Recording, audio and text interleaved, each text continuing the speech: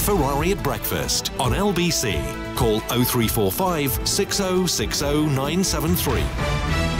Coming up on 8 minutes before 9, let's get the latest then as the British services and security forces see the situation in Ukraine from Justice Secretary and Deputy Prime Minister Dominic Raab, who joins me now. It is being widely reported on media, not just here in the UK, that Putin has now been deploying cluster bombs. Deputy Prime Minister, A, are you able to confirm that? And B, if it is the case, what does that bring to the conflict? Good morning.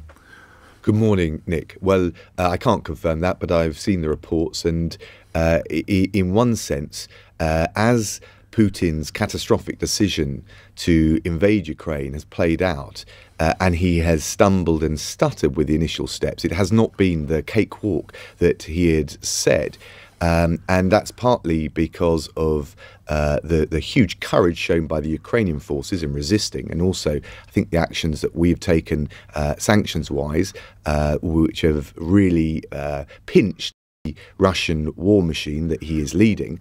I think we can see him try now and regain the initiative, and therefore we can expect more heavy-handed tactics. I think the one development that we can also see is that there is a clear determination from the international community to make sure that any war crimes are held to account, whether it is Putin or those around him in Moscow or commanders on the ground. And they must know if they carry out those orders, there is a reasonable prospect now that the evidence will be captured, will be gathered, and that they will end up in the dock of a court and end up spending their twilight years behind bars. That is the message the international community is sending, and you will have already seen the ICC prosecutor in The Hague, who happens to be a Brit, obviously independent, Karim Khan, say that they are actively looking at the reports coming out of Ukraine. Is it your belief that one day we might see Putin in that court, Deputy Prime Minister? Well, look, if it were proven that cluster bombs were deployed on schools and civilian areas. The law is always reluctant to get into speculative hypothetical scenarios, but let me say this very clearly. If there are violations of the laws of war, there will be responsibility and accountability for that. And Nick, I would just point that we have shown we will not allow those responsible just to sit it out and to wait and hope the international attention will move elsewhere. We've just shown that recently with Radovan Karadzic. You'll remember, one of the butchers of the Balkans. He ended up, after years, behind in the dock of a court in The Hague, and he's now in a British high security prison where he will see out his days. That is the message. There will be no impunity for war crimes. Coming back to the events in Ukraine, what practical support is the United Kingdom offering to Ukraine or Ukrainians? So we've trained, I think it's 20,000 troops under Operation Orbital.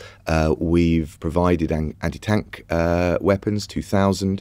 We've provided an economic support package of 100 million. We added to it yesterday 40 million of humanitarian support. And the Home Secretary announced in relation to those fleeing that we will take via bespoke mechanism, a humanitarian mechanism that she will set up to 100,000. We're doing everything we can. Of course, the impact that we're having is just worth saying.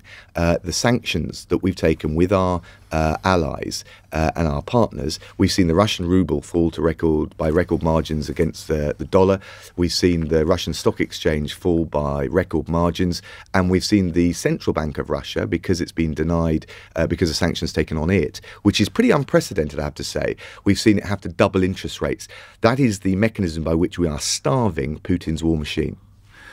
When you look at the measures that the British government will be taking against some of Putin's so-called buddies or allies or the oligarchs, if you'll allow that Putin seems to be in a world of his own, do you think it will actually have that much impact, Deputy Prime Minister?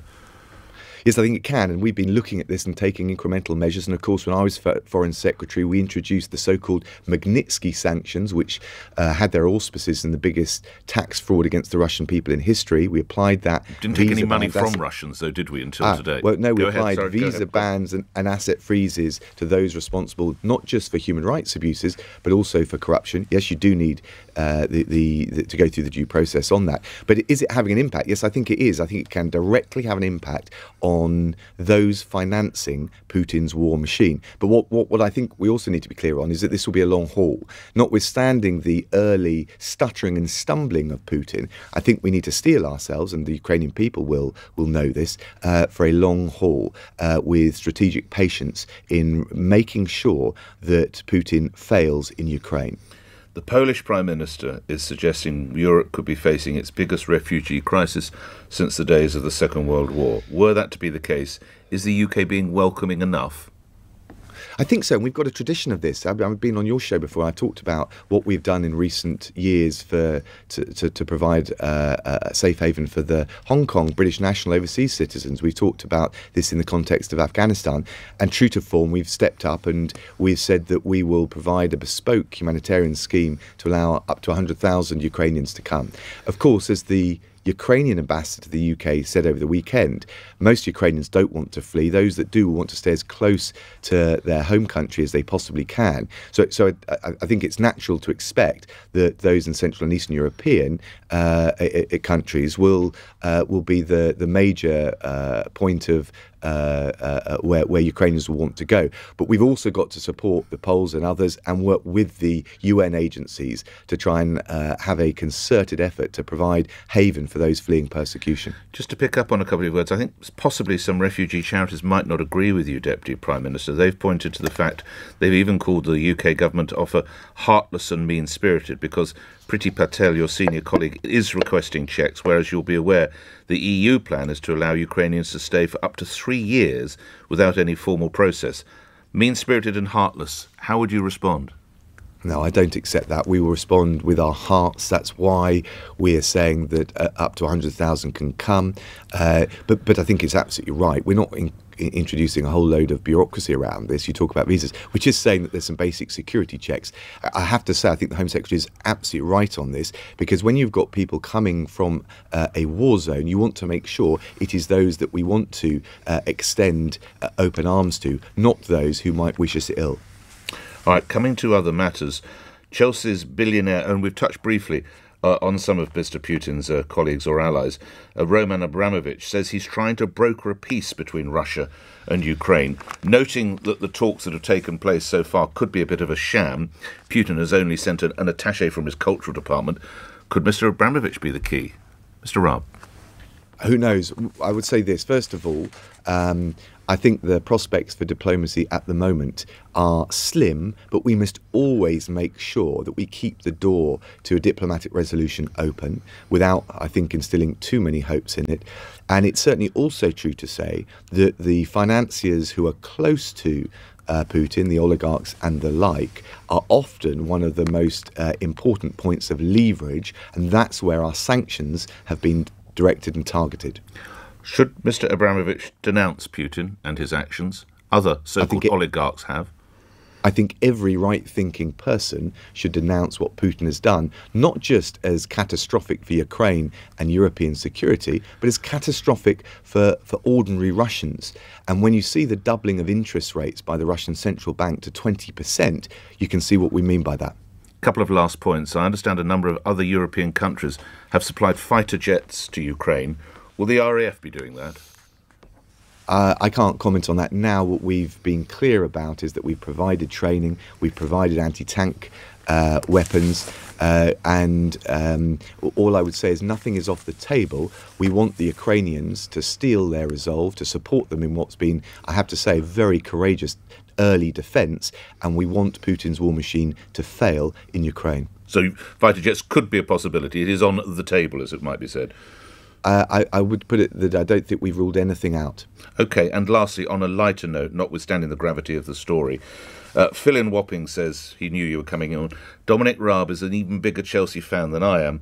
What does he make of the future of the club and this idea of a trust? I understand you are quite a keen Chelsea fan, and Mr. Abramovich, although the plan is, I understand, slightly mired in legal... Well, we have a lawyer. Mired in legal issues because the trustees are nervous of taking it over. Dominic Raab.